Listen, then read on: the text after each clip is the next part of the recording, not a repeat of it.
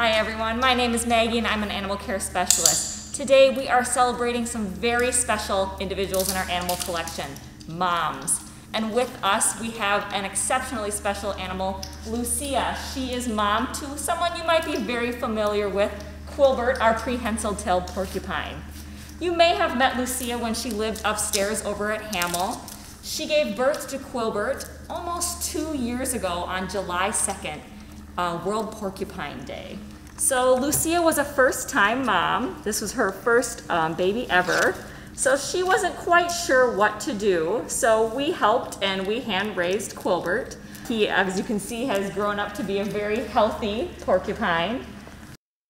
So as you're watching both of them, you might be able to see some similarities and some differences in the way that they look. Lucia has a little bit longer quills, and Quilbert has some shorter quills, but their coloration is very similar.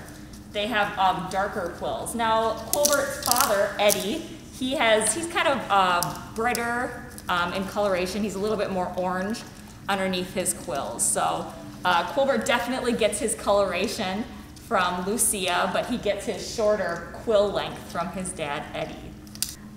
Another mom that we have here is Topaz, one of our corn snakes. You might have met Topaz over in Zoo at Home, but last year she laid a clutch of 19 eggs. And right here in Jill's hands is one of those snakes that hatched out of that clutch. So of that 19 eggs that were laid, 12 were viable, and so 12 hatched. So these hatched on June 16th, 2019.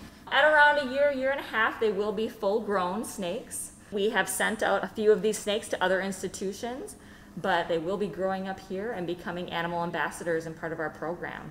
This is her first clutch of eggs that she has laid, so she did a great job, and they're going to become great animal ambassadors. Out here in our reindeer herd, we have Bunny, who's 5 years old. She gave birth to a calf, Clarice, 2 years ago.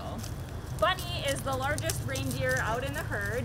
Most notably, you can see her very large rack of antlers, and usually beside her side is her calf, Clarice. Even though she's full grown, she is always by her mother's side. So you've met some of the moms here at Wild Encounters. Please enjoy our momtage of a few other moms at Brookfield Zoo.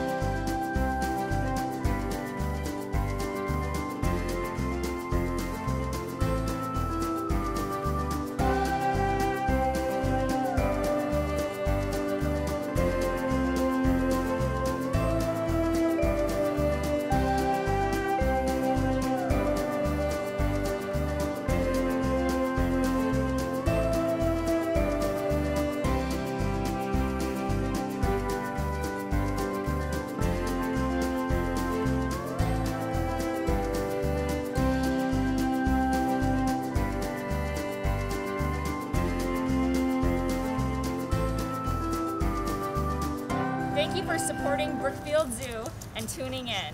And from everyone at Brookfield Zoo, please have a safe and happy Mother's Day.